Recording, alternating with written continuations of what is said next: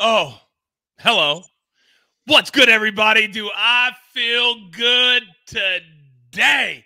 My goodness. Welcome into our final dress rehearsal before driving the line. Your brand new sports betting community brand of record goes live tomorrow, Monday, January 15th.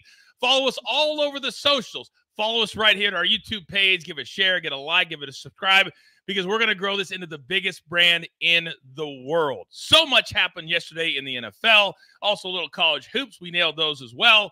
And then we got two more games today and the possibility of the Bills game tomorrow being moved to Tuesday. So we got a lot to tackle over the course of the next 30 to 45 minutes. So without further ado, let's bring in the stars of the show. You know them, you love them, and they're going to be here all the time. My man, Phil McGeoghan, Coach Phil, is here. AB is here.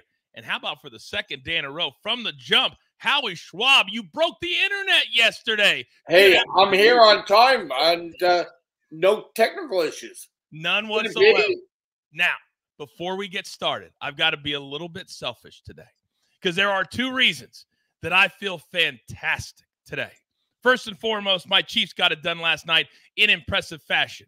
But also, take a little look at this, ladies and gentlemen. Why am I showing a golf ball right now? Well, yesterday, for just the second time in my life, 28 years in between, your boy, you don't tell me there's a little bit of good vibes going on? Hole in one at my club with my son, with one of my best friends, and here is the ball right here. You're the man. Thank you. I'll be posting all over social media. I didn't want to do it yet. I'm trying to get the videos and the pictures. But what do you guys think about your boy getting a hole-in-one yesterday, AB? All right, so, Coach, I've got to say, I mean, first off, anytime getting a hole-in-one is fantastic. But I also have to say, look, I kind of had my own hole-in-one yesterday as well, except on the opposite. And what that looks like is 0-5 on the recap. But here's what we're going to do. Well, number one, we're not running or hiding from any of it. Number two, it is a good lesson in the playoffs because we broke down, all right, what Joe Flacco would do absolutely perfectly, and I got too damn cute with it, and that's what got us in trouble. So trust your gut always with that. But we're never going to run from that whatsoever. Our recap will show it every day. And number two, sounds like my dumbass owes about $100 to a charity. So somebody go ahead and pick that out because that's a punishment right there. We got to donate. I'm so glad that you brought that up because our charity of choice starting right now will be Golf for Cops. I've been involved for 4 years. We're going to be doing content with them. They support families who have lost a family member in the line of duty, father, mother, aunt, uncle, brother, sister, whatever. That's going to be our charity of choice. So you, sir, and I hate to do it before we even get to day one, you owe $100. Are you cool with that? Hey, you know what? After yesterday, I'm surprised I don't owe $200. So, yeah, 100%. But, yeah, we wanted to make sure the recaps and everything will always be transparent on this show, no matter what, good, bad, indifferent. And number two, that sounds like an excellent charity, Coach. Happy to donate. Absolutely. Now, you used the word two. Howie, yesterday, how many college basketball plays did you hit on the show yesterday, sir? 2 for 2. Oh, interesting. Very interesting. That's exactly what I'm talking about. Yeah, all right. I mean, A&M made me work, but Kansas was easy, and Dickinson did what I expected. Had a big double-double, and, I was okay. Yeah, nobody knows more about college basketball than my man. He's going to be here all the time. Picks almost every single day. Now, before we get to a single college basketball pick from Howie, I want to recap very quickly what happened yesterday. And in game number one, we talked about here on the show, and the consensus kind of was, and with the chat, that the Browns were more playoff ready. They were the favorite on the road. But, Howie, let me start with you because the Texans yesterday not only showed they were ready, scoring 45 points, but they laid it on the Browns. Were you surprised? As the game went on, I realized how wrong I was because Cleveland's defense got chewed up. Stroud played great. They were able to hit the receivers. They were able to run the ball. Singletary ran well. And the thing that really was amazing was Flacco got beat up. I mean, the Houston defense was outstanding. And then, of course, Houston's defense pick sixes. I mean, you can't expect it to be that crazy, but sure enough, Houston blew them out. Give credit to Houston. I missed on that one. That's okay. That's why we discussed too. Phil, let me come to you because you know more than any of us what it takes when you're inside a locker room in the playoffs. We talked yesterday about how it changes how you proceed. How impressed were you with CJ Stroud and those Texans yesterday? I thought CJ Stroud solidified himself as a top 10 quarterback in this league. I thought he went out. I thought he was decisive. I thought his subtle movements within the pocket, stepping up, stepping to the right, and still delivering the football accurately down the field was sensational early in the game. I thought his implementation of Nico Collins in the game plan and the ability to find him, who's been a third-year player out of Michigan, who's had an awesome year. I thought his ability to find Nico early and set the tone. And then the last thing I'll say about this offense is Bobby Slowick had an outstanding game plan. A lot of screens, a lot of deceptives, a lot of things that really stretched the defense horizontally and then attacked the defense vertically. So I thought he did an outstanding job. And then we talked about these defenses. There are two excellent defensive coaches, and you saw that D'Amico put his defensive players in positions to take the ball away from Flacco and not just take it away, but also put points on the board. And when you do that, you have a 99.9% chance of winning in the playoffs when you have two pick sixes like that. Great take from Phil. Now, real quick, Chad Stern, for those of you that are brand new to our brand, we have people that run the chat. We're also going to have cappers in the chat every single day. Chad says 174 folks watching a dress rehearsal and only 63 likes. When we go live, it'll be critical for all of you to like, share, subscribe if the crew is going to thrive. Chad's our guy. He'll take care of the chat. You guys will get to know him. Also, other people in there. We are a crew for a reason. Now, AB, let me come to you. It was nice weather in Houston, but we were talking about the bad weather in Kansas City. Well, it was very clear when they showed that graphic of Patrick Mahomes under 40 degrees and Tua under 40 degrees, there was such a significant difference. But when you watched them play, you saw, because it didn't affect Mahomes or Rice whatsoever. After that, does it change your perspective on the Chiefs? Well, I'll say this. We were speaking of heading into the playoffs and the postseason of everybody being down on Kansas City. It almost seems like we do this every single year. Now, I'm not saying the Chiefs are what they were last year or the last 3 or 4 years, but this is a team that is playoff tested, they're battle tested, and they honestly, besides Rice, they really didn't have that great of a game from the skill position. Travis Kelce could play better. He's had drops all season long. So what I mean by that is that this team can get better, which is scary. So we'll see what happens with the rest of the playoff games and where their next game goes.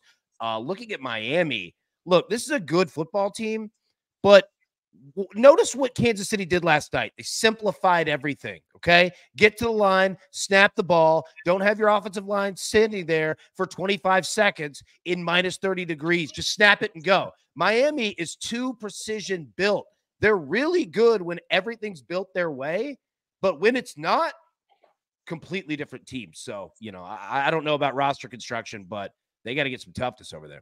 Howie, I'm coming to you, Phil. I got one for you, too, before we move on. Howie, yesterday, and I want your take on the game, but I noticed that you and Taylor Swift have something very much in common.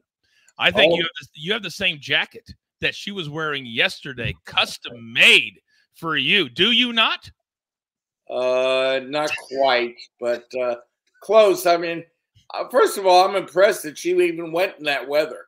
That really says a lot. But anyway, bottom line was this. Miami, exactly what Phil just said. I mean, Miami, how many times did Tua drop back, have a guy open in the slot and couldn't hit him? His footwork was off. Mm-hmm. The weather killed him. I mean, and defensively, I mean, hey, if Kansas City didn't settle for field goals half the time, this would have been a real blowout. It was a one-sided game as is. But Miami's defense, as hard as they played, and they played okay. The bottom line is this, Mahomes, I mean, I remember one play, got out of the pocket, goes down 15 yards, and you're like, game's over. Mm-hmm. Kansas City's going to roll in this game. Mahomes is Mahomes. Everyone who criticized Kansas City down the stretch, same old story. And watch out. They're going to be very dangerous the rest of the way. And Phil, Howie brings up a really good point that the defense yesterday, and I know it was in weather and you can't have the whole playbook, but they were flying all over the field. They were making plays. They had Tyreek and Jalen Waddle completely locked down except for the one touchdown because of what you saw defensively. How dangerous, because in all likelihood, it's going to be Buffalo next week. How impressed and how dangerous do you think the Chiefs are? The Chiefs are always dangerous. I mean, we criticize them because they're ultra talented, but the reality is when you see them on your schedule, you're concerned about that. This defense is young. They're cheap too, so they're going to be around a while. They fly around. They have great leadership where they're actually paying guys with Chris Jones and the linebacking core. You know, you can see some really good traits about this team that possibly can turn some teams over going into it. But the facts are this. We talked about this. I told you two things were certain to happen. Pacheco is going to get a lot of carries, all right, and Kansas City is conditioned to this weather. And it even showed you who had the only touchdown, somebody who spent 4 years in Kansas City or more, Tyreek Hill. So this is not a reasonable expectation where you can take 6 or 7 guys who are injured reserve or out that are starters on the Miami Dolphins and then go into Kansas City, who's defending Super Bowl champions, and beat them at Arrowhead. Not happening. Yeah, Howie brought it up yesterday with Chubb out with a torn ACL. It really didn't allow. AB, go quickly. I just want to bring this up, and we don't know the answer to it yet, but just have it on your mind. Kansas City got a win at home on Saturday. Buffalo might not play until Tuesday now in regards to weather. That is an unbelievably short week for Buffalo to turn around against a physical Steelers team, and Kansas City sitting here with a week to prepare. If that matchup happens, just keep that in mind. Yeah, 100%. I wonder if they would move that game to Monday next week just to give the Bills at least 5 full days of rest. But we'll see. It's all on the table. It's all on the table right now. They're going to be having meetings at 345 Park, and they're going to be having a board, and there's going to be scenarios out the wazoo. They're calling teams. Don Aponte's calling the head coaches. There's a process when these things happen, and nobody is built better than the NFL to handle stuff like this. All right, very good. You were watching – TV may have a say in this too. TV may be very upset if they move games around all the time now with this situation. But you know what? What's fair is fair. They should. 100%. They're paying billions and billions of dollars. All right, we're going to leave yesterday there real quick. If you're just tuning in right now, this is our final dress rehearsal. We call this driving the line. We're just kind of moving the goalposts. We're not restarting. We're relaunching a little bit to the right. If you know, then you know. Follow us here on YouTube. We're going to be so much bigger than that. Follow us every single day live at 10 a.m. Eastern. Our golf brand starts Tuesday at 3 p.m. Eastern time, and we're going to have a full website.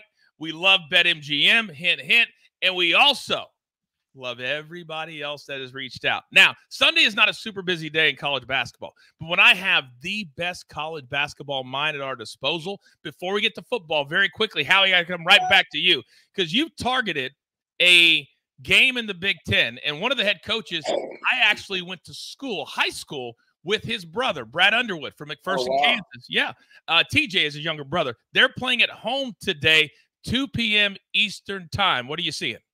Well, Maryland 10-6 right now, a team that has kind of struggled this year. The thing about them, I look at them, for example, going on the road. They lost at Minnesota. They lost at Indiana. This is a team that has scored under 70 points the last 3 games. Illinois is averaging over 80 a game. I mean, to me, Illinois has done a great job of figuring things out ever since Terrence Shannon was suspended from the team due to an off-court alleged situation. We'll leave it at that. Legal people can figure it out. Illinois, I'm impressed. Damask has been really good at transfer, inside-outside player. Quincy Guerrero, a transfer also, has done a great job on the boards. I really am impressed with this Illinois team. And they beat FAU too. So I'm going to go Illinois laying the 8.5 over Maryland at home.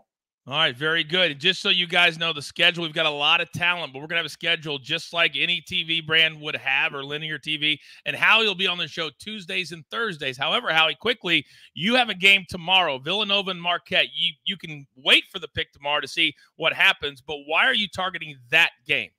Well, Marquette right now has been a bit of a disappointment lately. I mean, this is a team that was number 5 in the preseason bowls, picked the favorite as the Big East team to beat. They're 2-3 in the league, and they need to get going. And I really think they will at home against Villanova. Villanova's been an inconsistent team. I mean, it's going to be interesting, too. Here we go again. That's all right. Dwayne Wade is going to be in attendance.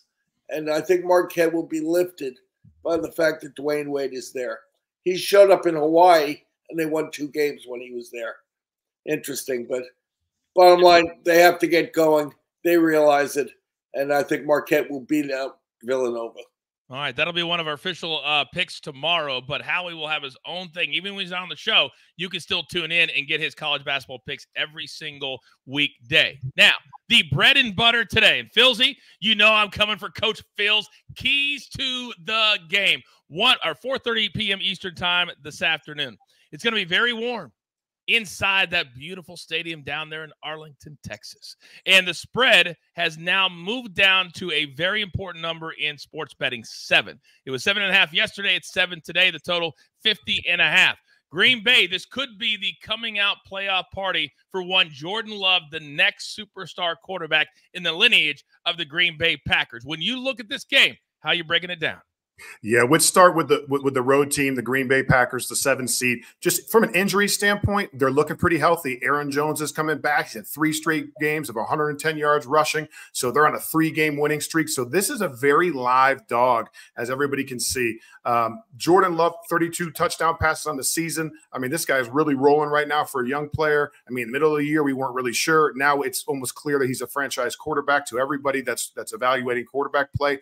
Another area that I'm really excited to watch today is this young group of wide receivers. We have Jaden Reed, who's setting records now as a rookie for the Green Bay Packers. Romeo Doubs, Dontavius Wicks. Everybody is really rolling at that receiver group, and they are young and they are hungry. Jordan Love has 100-plus rating in 7 of the 8 last games. All right, and their pass pro is 3rd in the league, so he should be upright today, even though they have a great pass rush in Dallas. Against pressure, Jordan Love has 11 touchdowns and 1 pick, so he's lighting people up when you pressure him. Green Bay's pass rush is getting home. That Rashawn Gary has 9 sacks. Preston Smith has 8. 2 guys have 20-plus quarterback hits. And this Green Bay pass defense has given up some yardage and passer rating to wide receivers and tight ends. When you flip the script and we go over to Dallas, we got to talk about Dak Prescott. Led the league in touchdowns, 36 touchdowns, 6 picks, 105.9 rating, almost 70% completion percentage, 265 yards a game. If it wasn't for Lamar Jackson, this guy would be discussed as possibly the MVP of the league. They won their final 2 games. They got a little momentum. We talked about Dak leading the league in touchdowns. CeeDee Lamb, 135 catches, 1,749 yards, led the league in catches. What a dog. This guy's a real ball player. And Tony Pollard and Ferguson are good enough to keep you honest. And Cooks has 8 touchdowns on the year, which he's emerged over the last half of the season. Dallas is 8-0 at home. They've taken 40 sacks on the year, which is not wonderful. All right, but their points per game is near 30, 29.9. They are first in the NFL on 3rd down, which is or 2nd on 3rd down, which is outstanding. All right, and again, Micah Parsons, Deron Bland has 9 picks, 6 to the house. I mean, this is a legitimate team. They are a favorite for a reason. They are tough at home, and this should be a wonderful, outstanding, impactful playoff football game. Yeah, that 3rd down stat you just gave us, that's really, really important, especially in the playoffs when how many possessions you have can be paramount. Now, AB, Rick in the chat said CeeDee Lamb over 7.5 catches. Hammer it. Juice is worth the squeeze or as a parlay piece. I saw on social media today that BetMGM, CeeDee Lamb is the most popular player that's been bet on from a prop perspective. Let's start right there. How are you hammering this game? I love it. All right, now let me show you this. We've put together no-fly zones on Jordan Love and Dak Prescott all year long, so we're not going to do that. What we are going to do is put together a look at both of these teams in terms of their scoring per quarter. So take a look here at what we have. I think you'll enjoy it. The Green Bay Packers, all right? Offensively, 78 first quarter, 91 second quarter, 115 third quarter, 99 fourth quarter. Look at the Cowboys offense, 129, 167, 169-144. You can see defense on both teams here. And I get to all of that to say this. Every single person in the Dallas Cowboys franchise understands exactly what time it is. Mike McCarthy can't be screwing around. Dak Prescott can't be screwing around. CeeDee Lamb is going to be the guy that he's looking for, and there's almost no one in the NFL that is better from the slot position than CeeDee Lamb. I want you to watch a specific route, and Phil, give me the name of this route professionally because I really don't know it. I want you to to break it down, but it's when CeeDee Lamb is on the left side of Dak Prescott in the slot, and it's almost like a skinny post to where he goes across the middle and then basically runs to the flag. And Dak Prescott and CeeDee Lamb will destroy teams using this route. They do it over and over and over. Watch that. Yeah. I love. Yeah, go ahead. Yeah, so it's called a far cross. Where with a high angle to the back pylon. It's a Mike McCarthy specialty. So you have something holding it down like a dag route, like it's like a deep out. Will hold down that coverage over there, and then they're sending CeeDee high over the top. You love it versus two safety defense where you can split the middle of the field, take the other safety away with that deep out or that corner, and then kind of breach the defense just straight up the gut. That's a McCarthy special. And that's why we have Phil on right there. They will crush it. And the reason that I say all that to say this, I think Dallas comes out in the first half and scores a ton of points. I love the CeeDee Lamb play and what we're going to ride on. Cowboys -2.5. Both teams score 16+ points. I think they both will score today. Also, field goals are going to be essential for both teams. If Dallas is up big, they'll kick field goals. If it's close, they'll kick field goals. Green Bay will kick field goals, getting these at plus money. Damn right. I totally agree with that. Howie, I'm coming to you in a second. Love the field goals. I'm coming to you in a second. Howie, Phil, real quick. You got something? 10 seconds. I was reading the chat. I'm trying to upgrade my stuff here. They said, who do I think would be the Packers receiver that's going to break out today? I would say Jaden Reed. Just functional movement skills, the way he's playing right now. I think he has the most talent on that young group. Perfect. Look at his stats. Now, Howie, let me come to you because one of the things about playoffs is storylines, right? And for some reason, Dallas continues to be America's team. They continue to be the most valuable franchise despite the fact, and you were at ESPN through all of these years, despite the fact that it's been since 1997, 26 years since they've done really anything in the playoffs. When you start adding that pressure and the fact that Mike McCarthy, if he loses today, he gone. How much do you think that plays into the nervousness and take the betting and stuff out of it, just trying to win this game? I think there is a bit of a factor because people know Dallas's history.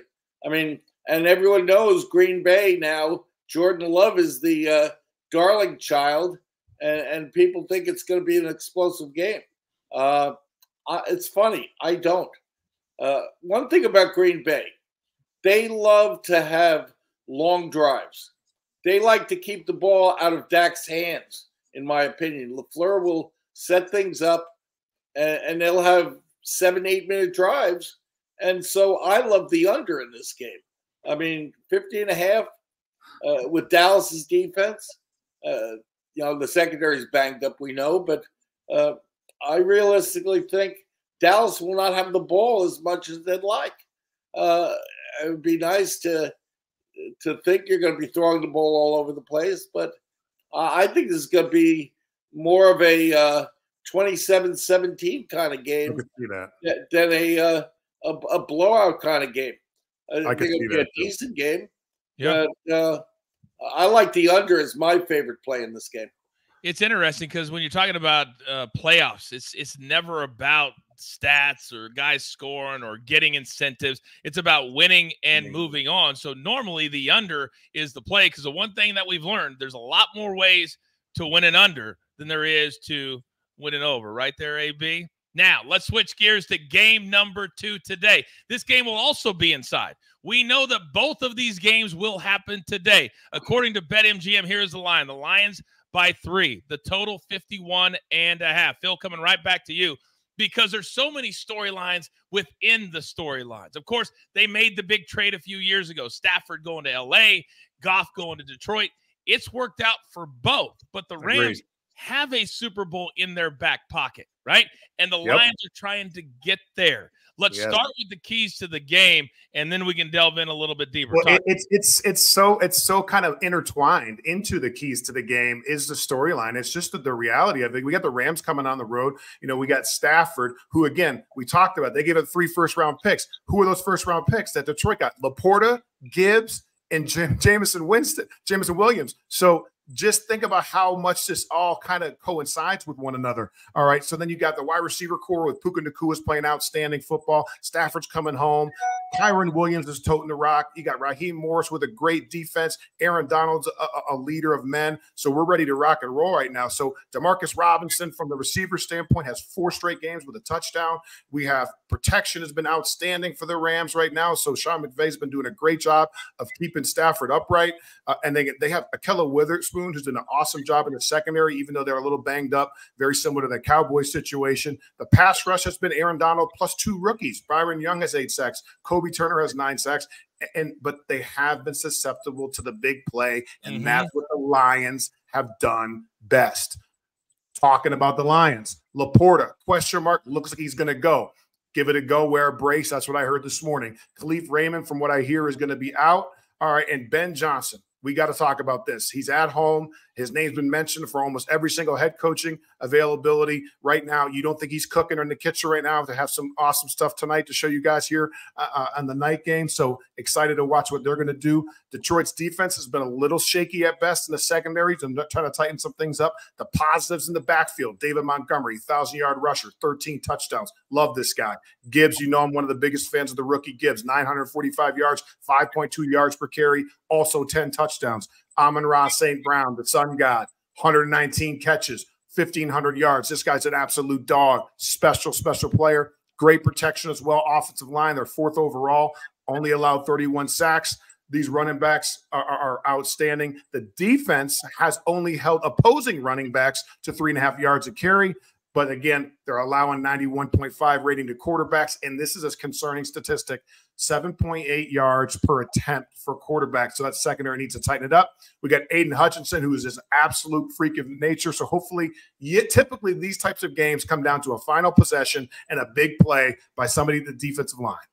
I love Coach Phil's keys to the game. Now, something else that we're adding in to this particular show, because we're going to be bigger and better than ever. You're seeing it on your screen right now. And I'm telling you, I can't tell you everything, but you will see it as we roll out. Remember, we're going to be here forever. Now, we're going to have a poll every single day. I already saw somebody in the chat say, I love having the poll. You guys are the crew. That's who you are. And we're the crew, too. We're together. So here's what we look like right now. 174 votes, 57% are on the Rams plus the 3, and then 14% on the over 53. Only 25% on the Lions minus the 3. Now, AB, from a betting perspective, when you think of the Lions, it's so hard to bet on them straight. And here's what I mean. If you are a normal coach and you're down 1, you score a touchdown, you're on the road, and you go for 2, which I was cool with, until they get a 5-yard penalty and you go back to the 7. Now, any sane coach would kick the extra point, tie it at 20, go to overtime now, the 3, whatever. That's still in play. But instead, everybody's ticked off because the Cowboys win by 1, and it throws everything off. So with all that being said, from a betting perspective, what do you see?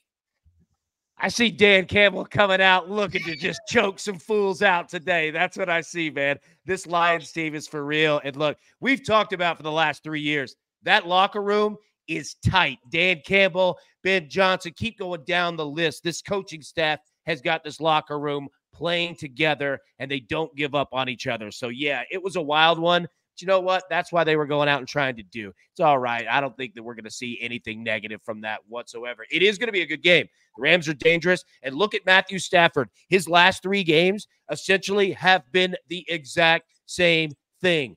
24 of 34, 300-plus yards. Our man has been throwing it all over the field. That said, it's the playoffs. Things tighten up. And as Howie was mentioning with Green Bay, Detroit, they can do the same thing at times to where they can go 8, 9, 10 play drives and keep you off the field. So 2 plays that I like from this game.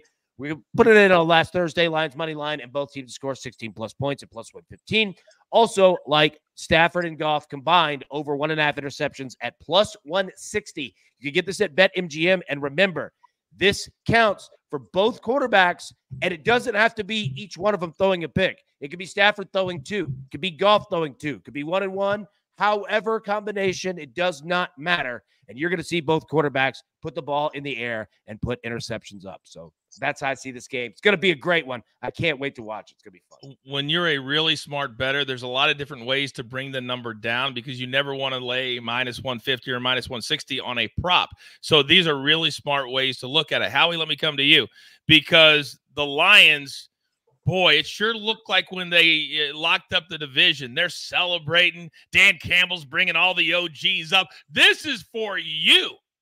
And then now we've got to pivot and then tell yourself, we can't just be happy to be here. We can do some damage in the NFC despite the fact everybody thinks the 49ers are going to roll, but the Lions have weapons. How are you looking at this game? First of all, they have a lot more weapons.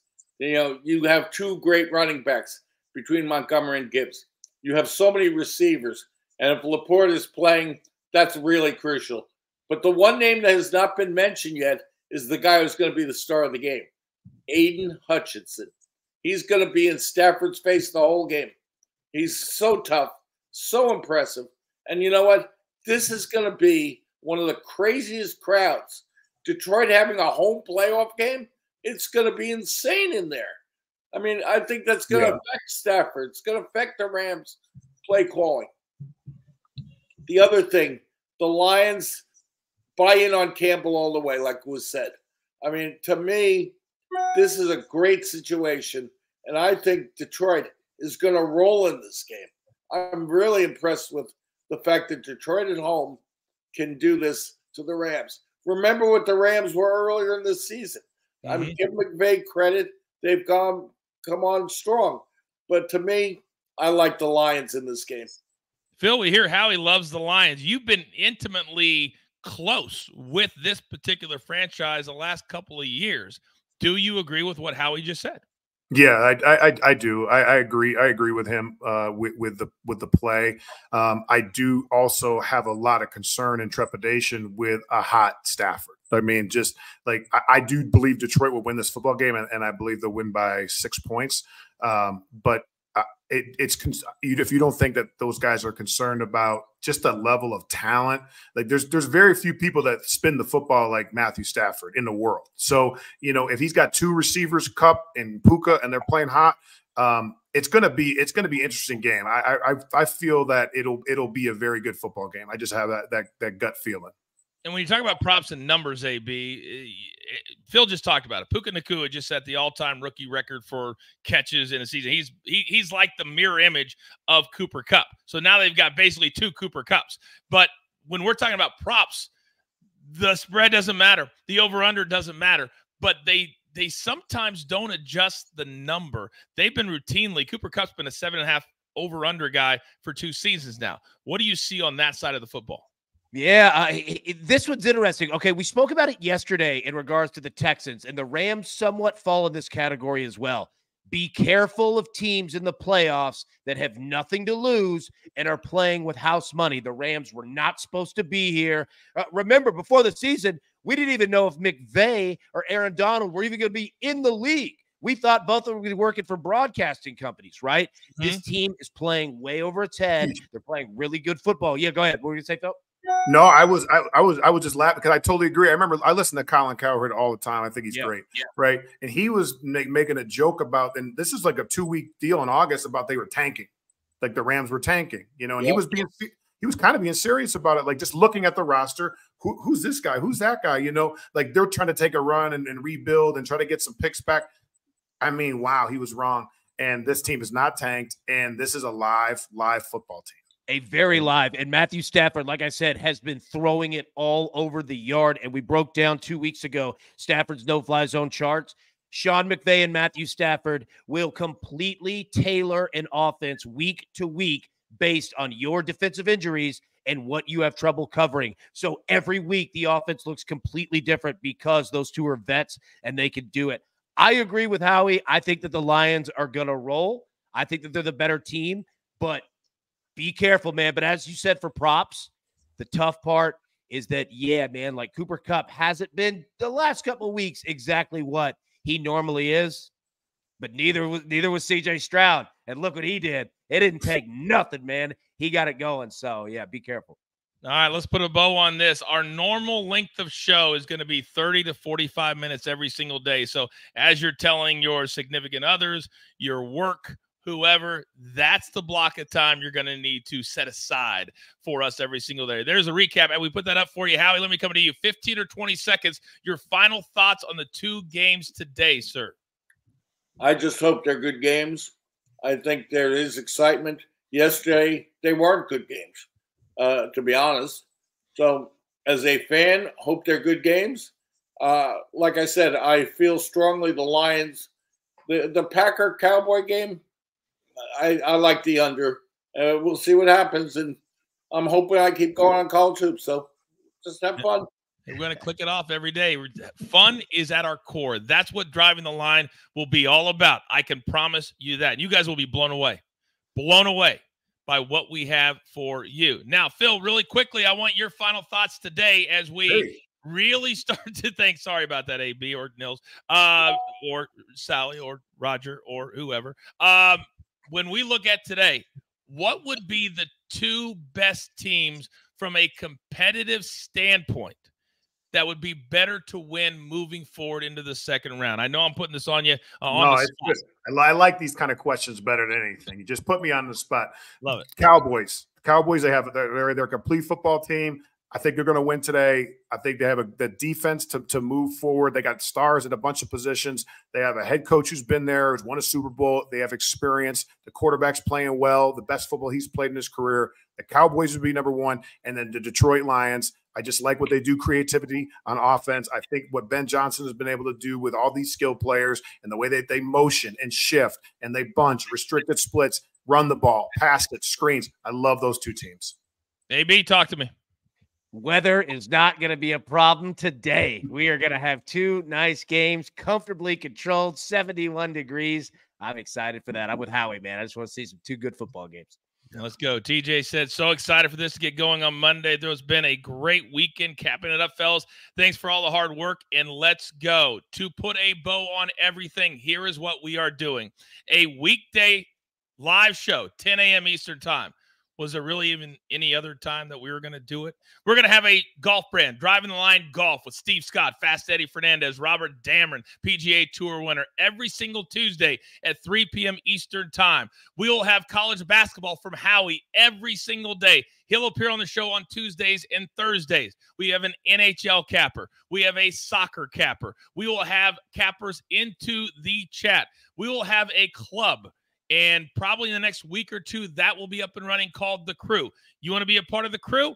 You want to shoot your shot? Oh, that's going to be another show that we do. If you're an aspiring capper, we want you to reach out to us, drivingtheline@gmail.com. If you're a writer, if you want to be any part of a brand and you've never got the opportunity, I can't make you any promises, but I know this. We're going to grow this into the biggest sports betting brand and community in the world. You have my word, and we can't do it without you. Also, we will have a full functioning website, so everybody will have an opportunity to be educated, to be entertained in so many different ways. We're going to lead it for you, but we're going to need you to come along for the ride.